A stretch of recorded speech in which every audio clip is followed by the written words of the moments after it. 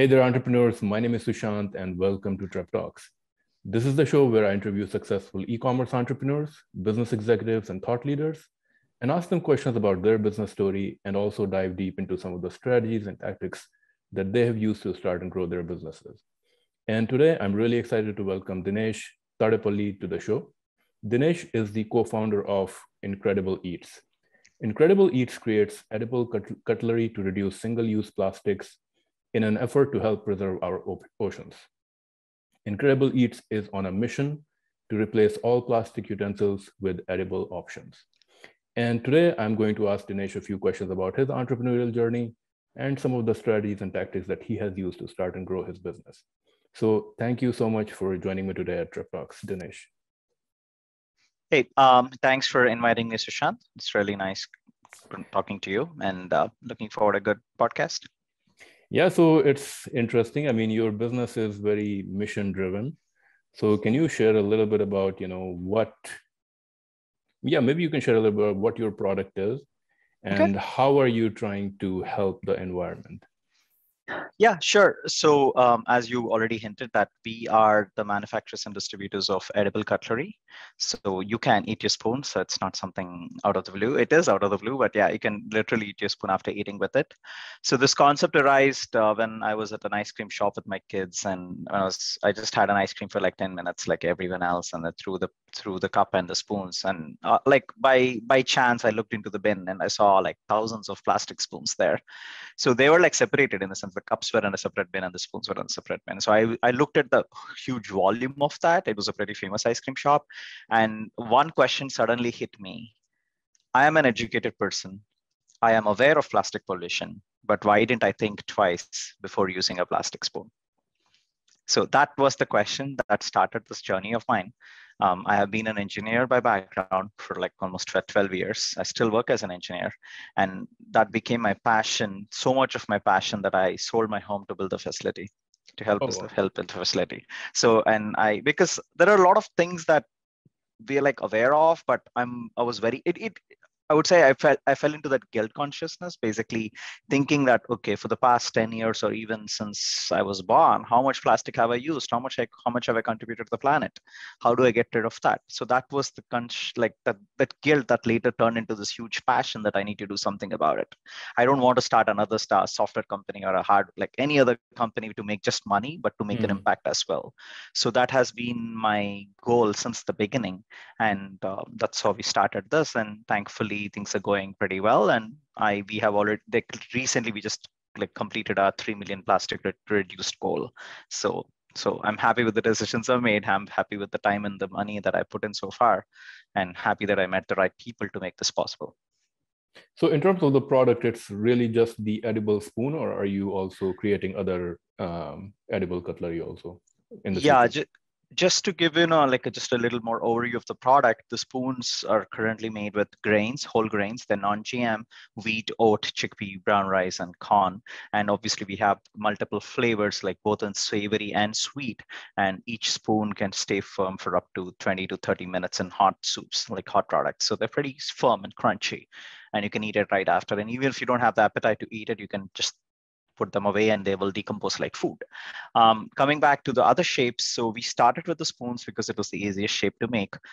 We just recently launched our sporks, which is like a substitution of forks, because forks will be too fragile to make into an edible fork. So we converted it into a spork, so it can be used both as a fork and a spoon. And like straws, we just started talking with some manufacturers, and we are getting some initial versions of edible straws.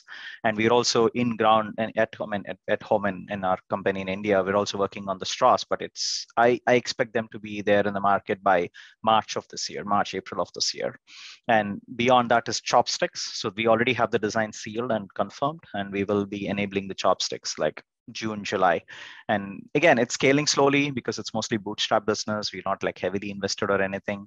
So these are the 4 shapes that we're looking for. And why I kind of like kept only with the cutlery part is my research showed that the cutlery is the worst culprit, especially with respect to the plastic pollution. The reason is the compostable or the biodegradable cutlery that they claim is not actually truly biodegradable unless you send it to the right composting facilities. So I spoke with some composting facilities. They hate cutlery because there's so much of what do you call other plastic sources that get involved and pollute it. So that's why they hate it and they directly divert to the landfills where they don't compost properly. But if you look at the takeout box, like a cup, or a like even a clamshell takeout box or even a plate, it's easy for them to compost if they are compostable. By the way, I want to be cautioned there, not a plastic one. If they are compostable, then it's relatively easier for them to accept it. So it's lesser of the evils, but that's why I thought we'll start with the cutlery, aim with it. As we grow, then we'll introduce other shapes as needed. So the interesting thing is you said that you are an engineer and you still have your full-time job, you're still working. Can you share, is it because you love engineering and you want to continue it, or is it more of a risk management thing where you want to make sure that your business is generating enough income for you to be able to replace your daytime job before you can go 100% in entrepreneurship?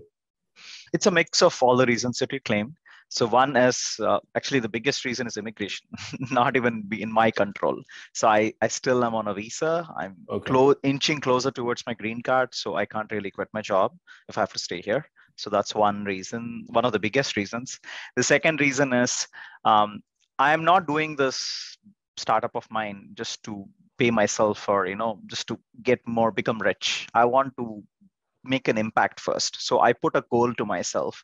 Till I reduce 100 million single-use plastics from the planet, I will not take a penny from my business. Okay. And even as a salary, I won't take it. So then I have to sustain my family. How do I do that? I have two young kids. So that's the reason why my job is helping me with that. The side effect is I have to stay awake for a long time and work twice as hard as I should. So that's the challenge that I took myself to make that impact. And even beyond that, I'm a very content person. So as I mentioned, my goal is not to be a millionaire or make $1 million company or a $1 billion company. As long as we make that much impact is what I'm more into. Like literally, if I don't mind not having any profits, if I can actually have an order of like 10 million plastic, like edible spoons from a company, that's fine, because I'm looking at that impact, because there's no life which is dependent on it as of now, because both me and Jack is my other partner who's in the US, who works with us, and back in India, Cruel is the main partner with us. He's also a partner of IncrEDIBLE, and he owns the manufacturing facility in India under Trishula. So Cruel he doesn't expect anything from the US company. So he's just trying to deal with them and scaling up in the Indian facility as well. So all of us are aligned with respect to the impact goal first. So make sure that it helps the planet before even we think about making money. So it seems like you definitely have two other partners. So you had that moment, that aha moment when you saw all that plastic. What was the next step? Like, did you? I'm assuming you did not automatically think, hey, can we make an edible spoon? Like, how did you go from that moment to actually creating this? Yeah. Sure. So once that moment has happened, that lightning moment or that guilt moment of us using so much plastic, and why people are not thinking about it. See, my biggest question was, why aren't we thinking about it in our actions? We hear about these things, but we just feel sad and we forget it. So my biggest concern was, why, as a regular people, like, yeah, I understand if you don't have any money, you have to resort on something like that, then it's fine. But if you are well fed, we are well educated and all that stuff, so why aren't we thinking these such small things that are going to help hurt us later on, our kids rather? So I did some market research for close to like 4 or 5 months, and I understood what are the alternatives that exist in the market for plastic. That's where I came across the compostable and biodegradable. I did come across them before, but I know they're made from corn and spagasse sugar cane and all that stuff, but they still go through a huge chemical process, and most of the products have a asterisk on the top saying that it's only compostable in composting facilities. So I realized that it's just greenwashing, because cities don't, like, literally, I'm telling you, like, I think there are just about 8 to 10 major cities in the US which have composting facilities available. The rest of them don't have. So what's the point? Like, if it goes to the landfill, it'll stay in the environment for like 500 years. So then it's just a false marketing that I noticed. So then I came across edible cutlery. Actually, it was the edible cutlery existed even before. A lot of people ask me, there's this company in India called Bakeys. They had this, they brought this, they became super famous, and you just copied it from them and all that stuff. Yeah, I understand where they're getting at, because people don't know what has happened, and hopefully all these talks that I have will explain them better. So I came across that. I tried to approach them saying, hey, yeah, why aren't we making that edible cutlery at scale and making it better? But they haven't responded. So I thought, okay, fine, let it be. Like, I was trying to find other alternative solutions. Like I was going through, I went to India for using my paternity leave, and I met a lot of manufacturers. I even went to Andaman Nicobar. I went to Malaysia, Singapore. There are like a lot of places that I went to find the right alternatives to plastic. And not just for a cutlery, right? Even for bags, plastic bags, even for water bottles, plastic bottle, like water bottles. So not just about cutlery. I went and explored into other products. That's why you'll see a grocery bag on my website too right now. So then what happened? I met another my current partner, Cruel. He was also trying to make an edible cutlery, but I noticed what's the difference between him and Bakeys. So by the time I went and met Cruel, Bakeys has already kind of closed their shop, and I actually had some contacts there to ask them what happened to you guys. You became super famous. Millions of people came to know about you. Why didn't you succeed? That's when we came to know that they lacked the engineering aspect of it. They found the product, they're able to do it manually, but they couldn't do it scalable. Like, they couldn't make it scalable. So they could only make hundreds of spoons, not thousands of spoons per day. And that's where my engineering degree came into use. Till then, it was only like passion, finding the right alternative, right manufacturer. And thankfully, Kruval is a mechanical engineer too. He used to fix bikes and cars, like literally, like the machines. He used to take machines and build them by hand. So, and I'm an electrical engineer by background, and also had this huge passion and like some money that I had to invest from all my savings. So then Kruval and me came up together. We spent a lot of time to make the machine first. Till then, till we made the machine, it took us about 1 year. It didn't happen overnight, and many trials. And the biggest challenge was the thickness or the hardness of the spoon, or the spork, right? It has to be hard enough for you to use it, and then easy enough to bite it after. So it has to have that balance. That was the hardest part, because making something in an oven is not that hard, but making sure that that compression of the flour and the pressure and the tensile strength exists. So that's what was the longest time taking aspect in our journey. And around 2019 of February, that's when the first machine that we invested in made about 100 spoons per day, just 100 spoons per day. It's a small one. And then I came to the US, and I came back to the US at the time. And then I went to a show. Oh, by the way, when I came back, I had a big question. I'm not from the food industry. I have zero experience in the food industry. I only bought and ate food, never sold food to anyone before. So how do I learn it? So that's when I know that the trade shows exist, and I Googled all the list of trade shows that I need to go to. I separated down by cost, because I didn't have that much money, because most of the money I saved, I invested in the facility. So I chose the ones which are very, very local and regional, not like Expo West and Fancy Food Show and all the big guys. So very small ones which are reasonably priced. And I actually asked them, hey, can you please give me a free booth, or at least share me a booth with someone else, because this is going to save the planet. I did some like wacky or very different approach of contacting people and just asking them my heart out, showing my passion and asking them, hey, do something good and help me out here. Few people, actually, there are a couple of trade shows which gave me free booth also. They're very small regional ones, but they understood the need of this. And the first trade show I went was in February, right after, like 2 weeks after I came back here. After the machine, we figured out that, okay, it is able to make the product. I got about 20 or 30 spoons in my hand. That was a cater show in New Orleans. It's a show where all the caterers meet across America.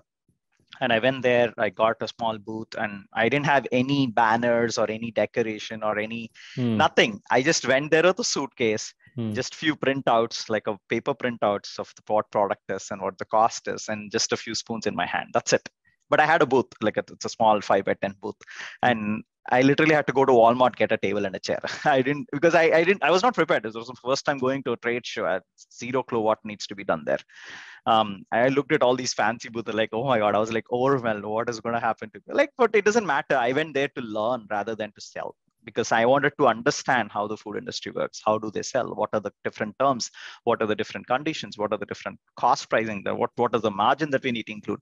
I need to understand that, right? My whole point to go to that show is to meet people, talk to them, and understand. You can't learn that in a Google or in an MBA. People will, you'll get through that through experience in this thing. So once I went there, the last day of the show, a caterer from Canada came in and he asked me one question. I'll order 150,000 spoons right now. Right now, can you give me the best cost? I slashed all my margins, what I thought it should have. And I told him, okay, this is the cost. He said, yes, please take the order. I need 150,000 spoons. So that's me. That's my first order, 150K. My factory was not even ready for that. Okay. So that's when I came back home. I told him I'll do it. Give me like 4 months and I'll do it. I told him, I openly told him, like, yeah, my facility doesn't have that capacity right now, but I can increase it, make it better. But give me like 4 months time and I'll fulfill it for you. Did he prepay or did No, most of the Okay. most of the people in food industry pay like net 30, net 45. Forget Okay. about prepayments. I came back home. I talked to my wife. I told her we have to sell this home. I had a home in California at the time. I bought it like in the right time. So I told her the only way I can fulfill this order is by selling the home, and we should do it. And thankfully, my wife, who is also the partner in the company right now, she agreed to it. And we sold the home. We invested that money in the facility. We scaled it up. And within 4 to 5 months, we fulfilled that order to Canada. So what kind of, okay. Yeah, so that's how it started. And I never stopped going to the trade shows. In 2019 alone, I went to 9 trade shows, spoke to close to 3,000 people to understand how the food industry works. And meanwhile, sold close to 1 million spoons. So are you selling mostly to like businesses who are doing something else with these spoons, or is it mostly like a consumer item? Initially, my approach was B2B, the businesses. The reason is that's where majority of the plastic consumption is. Like if you go to ice cream chain, like a chain of ice cream shops, or like caterers, or even like McDonald's, Wendy's, and all these big chains, all these food service chains, even takeouts and restaurants. So I wanted to approach the problem there rather than going directly to the people and asking them to use us. Because see, at that point, my thought process was, if I don't want to sell it to a direct to consumer, because a consumer has an option to take his reusable spoon or fork from his home to somewhere he's going outside. He should not be using my product just for the fun of it, but I want him to be truly sustainable. Because no matter what, I'm going to be honest saying that a stainless steel reusable spoon or a spork is the best option, not edible spoons. Yeah. But yes, if you have a single use need, like for example, if you're going on a hike, or if you have a huge birthday party at your home and you don't want to wash all the utensils, yes, for those exceptional cases where single use is kind of a must, yeah, please do that. Please use edible spoons or edible sporks. But beyond that, as much as any person listening to this, I want them to use reusables, because that's going to help the planet no matter what. So, but COVID changed my thought process, because COVID is when all the B2B got shut down. It was very hard for them. I couldn't sell more to them. But people have started approaching me and saying, hey, that they changed my thought process. Like I know a few people who came back and said, hey, I'm taking these spoons in my wallet to the store. Like it's always in my purse. I have like few spoons in the car, few spoons in my wallet. So when I go to my next takeout or ice cream, I am happily saying no to the plastic spoon that's offered, and I'm taking the spoon from my wallet and eating, and from my purse and eating with that. So that's when I had time also by that time to convert to B2C and direct to consumer. So that's when we switched over. And we still do both. We still do both. My focus 70% is B2B, 30% is B2C. And your business has been growing since year over year so far? Yeah, first year was very good, but then 2020, because of COVID, everything kind of went on a screeching halt. And 2020 August is when we started enabling the product in Amazon and Shopify. Till before that, we didn't sell anything. So literally first half of 2020, it was almost nil, because all my ice cream chains stopped because they couldn't help it. Yeah. They themselves were trying hard to stay afloat. One thing we noticed was this product has a very good word of mouth or marketing aura to it. So one very interesting fact that we came out was we spent only like close to $2,000 in ads and marketing. we made close to 80,000 in revenue direct to consumers. Okay. That was very surprising because I didn't have to spend. A lot of CPG companies spend a lot of money on ads, but thankfully I had a lot of organic outreach. But again, it was not all super successful, I would say, because we went very slow. I didn't rush. The reason I didn't rush was one thing I understood attending all the shows and meeting so many people skip that critique phase. Like if I'm bringing a product to the market, when we make it, it's our baby, so we love it, we think it's the best in the world, but that might not be the reality. People might not conceive it or perceive it in the same way like we do, because they didn't make it. They didn't go through this entire effort of making that. They're just buying it and using it, so they might not understand the pain behind it.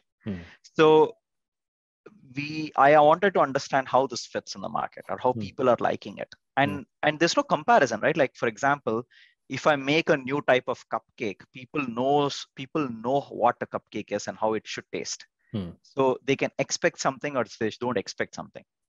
But when I'm bringing something to the market which people never tried, which never even heard of, the expectations are not there.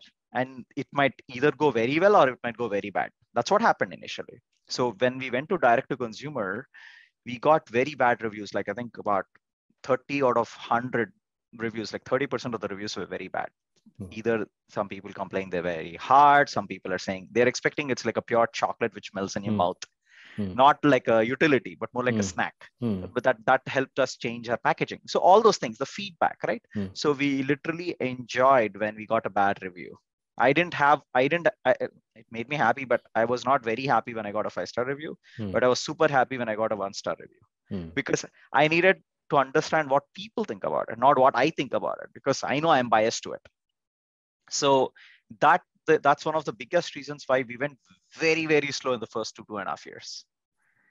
We didn't spend a penny on advertisements. We didn't market it. We just like organic. I went and gave pitches. I spoke with people. I went to podcasts. Like we got some good free public review, like press reviews, press releases, and all that stuff. So it was all very, very organic. The only big expenditure was my trade shows, because that I had to spend in some places.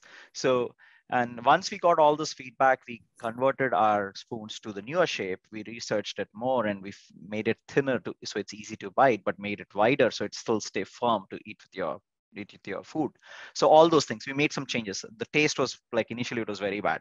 Then we understood how to add sugar to it. Again, we are not food guys, right? So that's the thing that we needed to make sure that we need people like it rather than us liking it. So that, again, even right now, I wouldn't say all the 100 people out of 100 out of 100 people would like it. I'm pretty sure there are like 10 to 15 people who would hate it. That's fine. But I made it better from 30 people hating it to 10 to 15 people hating it. We can't make all the people happy, but that's fine. So but we improved on it. And thankfully or unthankfully, I don't know what happened, but Shark Tank approached us when we won. One thing I did was every trade show I went, I used to attend the pitch competition and I used to pitch for it. I used to apply for any pitch competitions that I see. Okay. I don't even remember the count. I just, no matter if I find an opportunity, I just go there. I don't care if it gives me sales or not. I want that visibility. And that helped me a lot, because once we won the pitch burner competition and fancy food show in San Francisco in 2020, that caught the eye of the Shark Tank producer and they approached us. And did you go there with the intention of getting the investment, or was it also more of like a marketing or promotional? Both. Obviously, marketing, everyone knows that's a huge opportunity for your free marketing or something that you can get. That's one part. And the second part is I needed help, especially with an investor who knows the retail connections. So working with retail and CPG is a huge thing. It's like literally you won't make money the first 5 years in the CPG industry, especially in retail. B2B is a different ballgame altogether.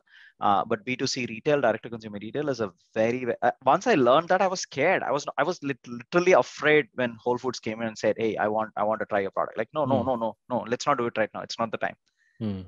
Because the cost, the unit economics don't make that much sense once you go into that retail, because there's a distribution, there's a retail wholesale margin, there are like too many things, buybacks, give backs, free fills, free pallets. Like it's a huge thing altogether. So the person without a food industry background, it would be super hard for me. So one of the reasons I went there, I thought which would help me was one of these sharks. Most of the sharks have this huge experience in selling the CPG products. So their expertise would help me propel forward faster. So that's the second reason why I want to go there. And truly, I really wanted one of them because forget about equity, forget about things. See, my goal is what? Impact, right? And with a shark, that impact can be made very fast. I know that for sure. Yeah. So that's one of the biggest reasons why. It's not about like, I didn't care about valuation, equity, and all that stuff. That's all secondary. But the first thing is impact, and having a shark in your team will obviously propel that impact faster. So I know that these days consumers are very interested, especially in the Western world, very interested in sustainability and trying to do their part in terms of, trying to save the planet. So, a product like this is definitely appeals to that kind of consumer. Have you seen, based on your success or the success that you're getting now, have you seen other competitors enter in this kind of market and try to, do you see other competitors selling similar products on Amazon, and do you have any patents to protect against those kind of things? On the impact side, having more people doing this is actually good for the planet. Yeah, it might hurt my business, but that's okay.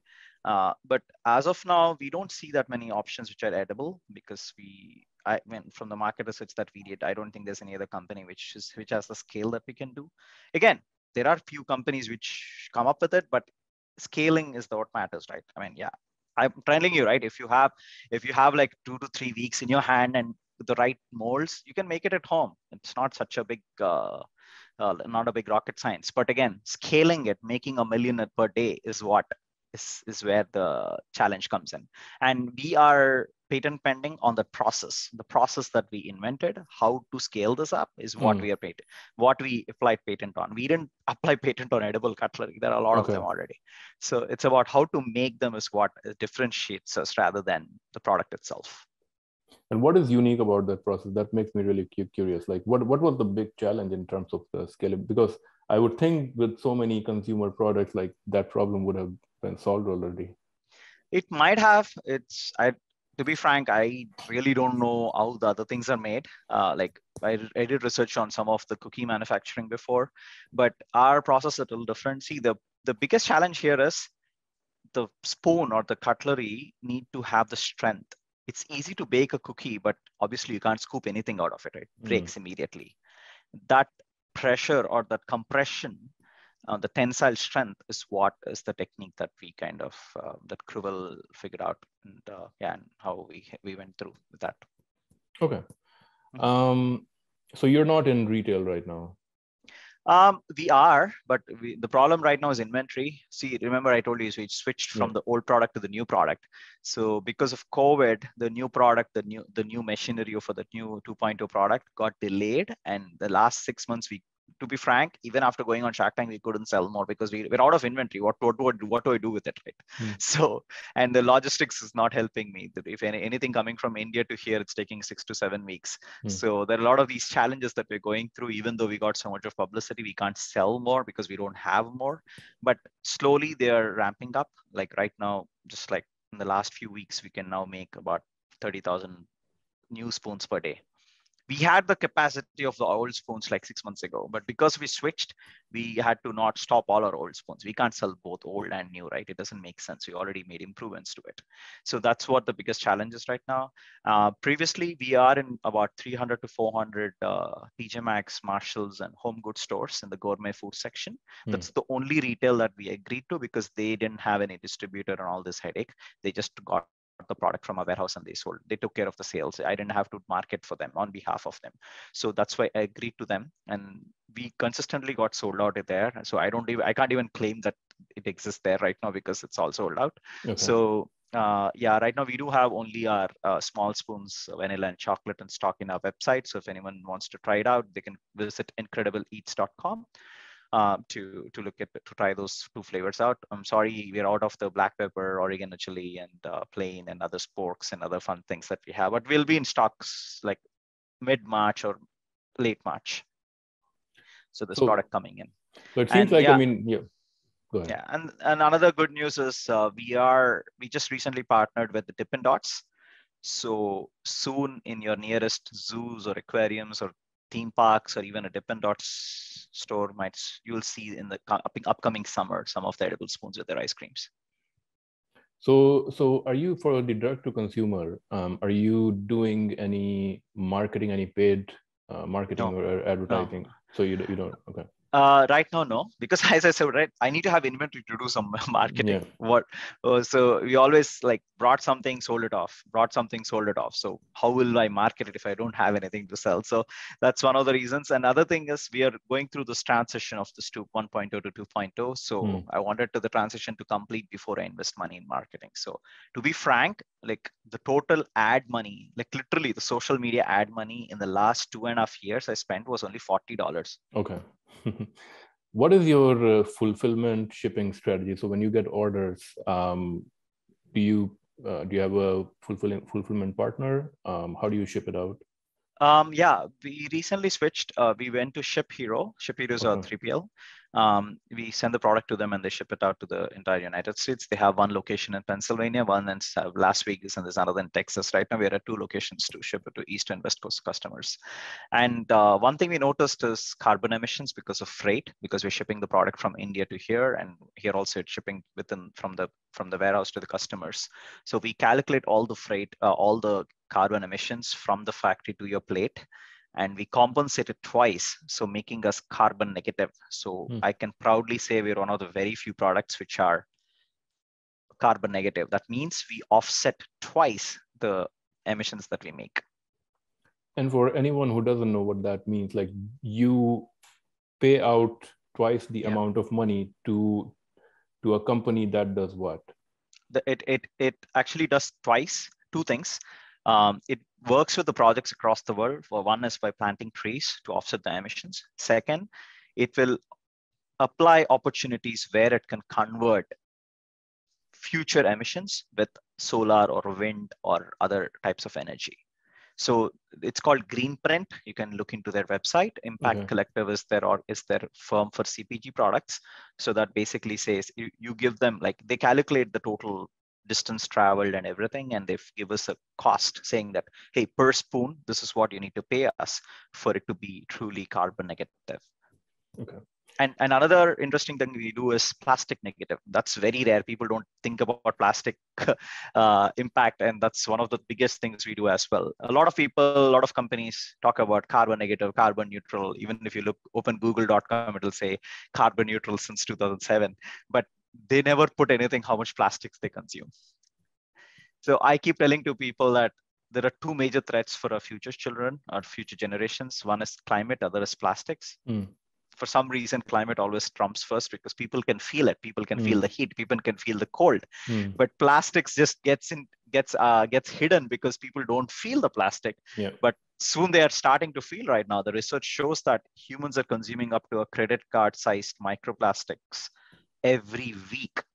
There's microplastics in your baby's poop. There's microplastics in the remote locations inside the Yosemite where there's no contact to the sea or the oceans at all. So nature is giving back to us, but people are not worried about it because they don't feel it personally yet, and soon they will. So that's why we actually calculate any plastic that's used from the factory till the consumer. Like, for example, if Amazon is sending my box of spoons in a plastic bubble mailer, I hate it. I'm telling not to use it, but they sometimes use it. And if they use it, I calculate how much weight of the plastic is, and I give this third-party organization to go pick up the equivalent amount of plastic from the oceans, which already exists in the oceans, and reuse it with respect to recycling it and using it again in the nature. I don't like it, but that's the best I could do. So even a wrap around my pallet. A pallet is generally, pallets get wrapped in plastic and shipped over. That's one of the requirements. I don't know why, but anyways, so that wrapper, I calculate how much weight I use it, and I take it from the ocean. So I'm trying to be as good as I can, because I believe a business or a startup should think about these big questions first, rather than thinking about money first and then thinking about this. Because if you look at the current companies, I don't want to name anyone, but a lot of big companies which are the worst polluters of plastic in the world, after becoming billions of dollars of companies, now they're thinking about it. But who's responsible for the past decade or 2 decades or 3 decades. Mm-hmm. Now they're thinking, even now they're not saying we'll change it. We're saying, oh, by 2050, I'll do this. So I kind of hate that, because I don't want that to be in my company, because I want this to be purely built on a base that, yeah, impact first, then everything else comes next.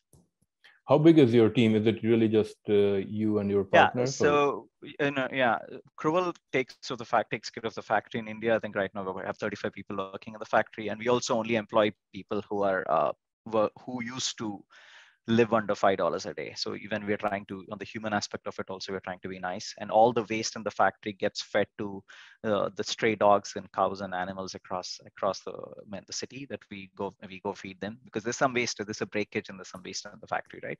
And we do good as much as we can. And coming back to the US, it's me, and I met Jack 3 or 4 months since I started this business.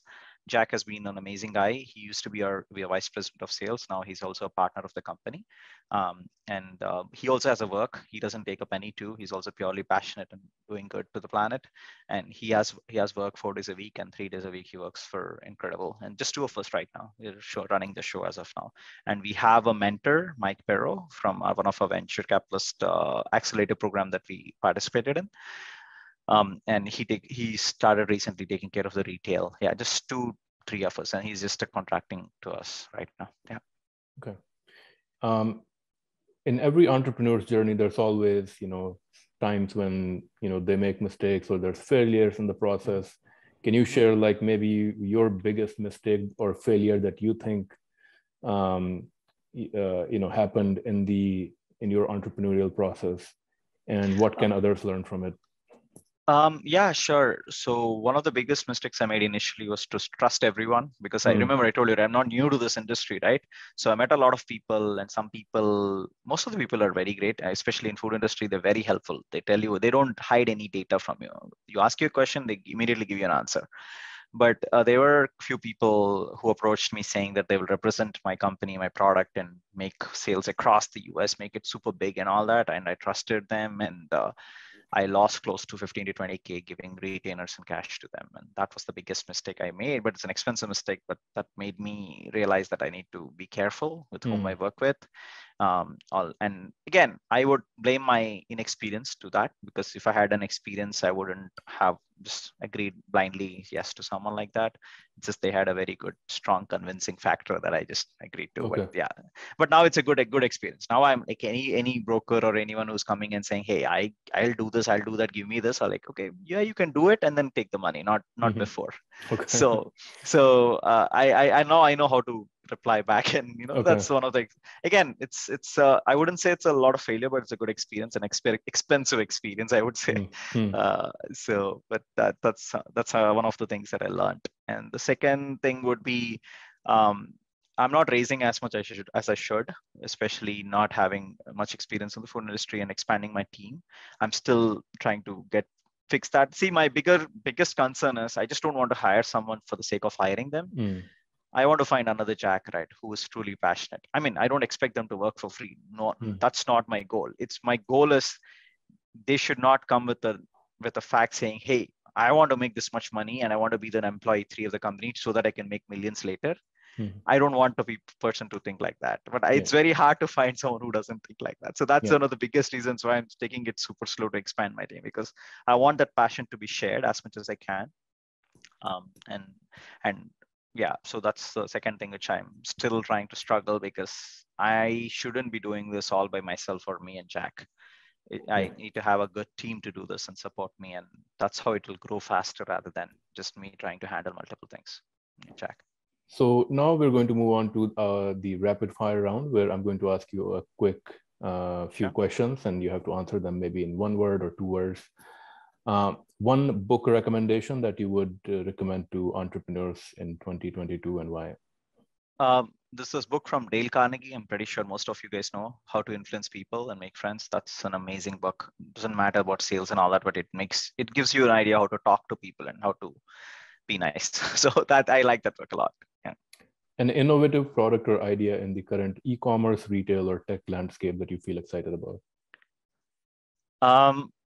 I feel excited about the new innovations in packaging that are coming through. There are a lot of people who are trying to convert to waste, agricultural waste, into biofilms, which can compost easily, and also water soluble materials. So, because a lot of forget apart from the cutlery and this like tableware and all that, unfortunately, a lot of things get packed in plastic. So, I wish to not see that anymore. So, I get very excited when I see those things. Yeah. A business or productivity tool or software that you would recommend, or productivity tip? Of course, you're working quite a bit, so you must have some.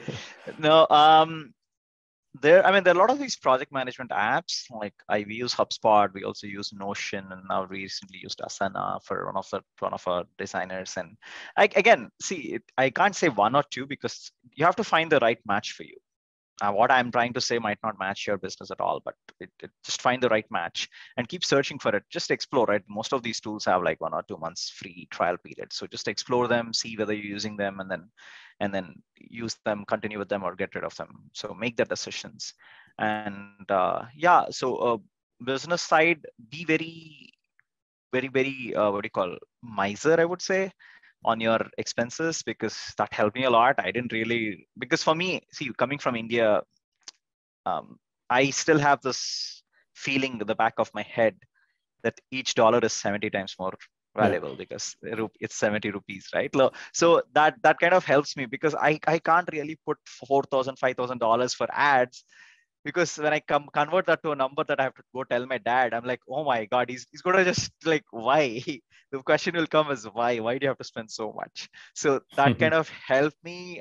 Some people say it hurted me, but it's okay. It hurts me. But so that's one thing. You'll find other alternatives, right? Like for example, the Dippin' Dots partnership that we made recently, it all went because of LinkedIn messages. That doesn't cost you much. I am also, one thing I would recommend all the entrepreneurs is sign up for that LinkedIn Sales Navigator. Okay. That helped me with so many connections that important connections. Yeah, they might not help you learn the business, that you need to really go on the field and meet people. But to actually connect to it takes time. It takes time and endurance. I literally spent 30 minutes a day for 6 months to find the contact of Dippin' Dots and meet them right, send them the right message at the right time. So all those things matter. So, but the tool is pretty good.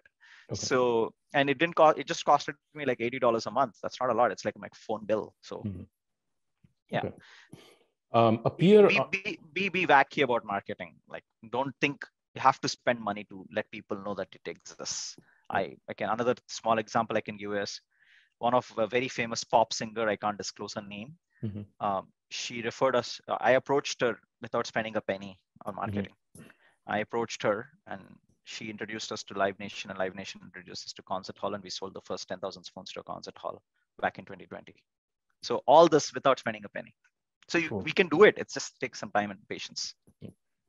A peer entrepreneur or business person whom you look up to, or someone who inspires you? There are many. That's why I'm thinking. So there are quite a few people. The first person that comes to mind. First person is my partner, Krubul itself, because he's 90% of his effort on the machinery. So the drive that he had was pretty good. Okay. And the final question: best business advice you ever received or you would give to other entrepreneurs? Drive with a lot of passion. So that triumphs everything. And along your journey, please think about the planet, because trust me, it will. The luck factor of your business will change a lot once you start thinking about nature. It's going to give back to you. Perfect. And you can show me as an example by getting approached to a Shark Tank, even with a visa on the visa on my passport. So yeah. Perfect. Thanks. Well, thank you, Dinesh. I really appreciated. I definitely appreciate all the passion that you have in terms of saving the planet and making a difference, and for sharing your story, sharing how you grew your business, started your business. Thank you so much for joining us today at Trip Talks. Yeah, thanks, Sushant, for the opportunity. Sincerely appreciate it. Likewise. And please eat your spoon today. Sorry. Yeah.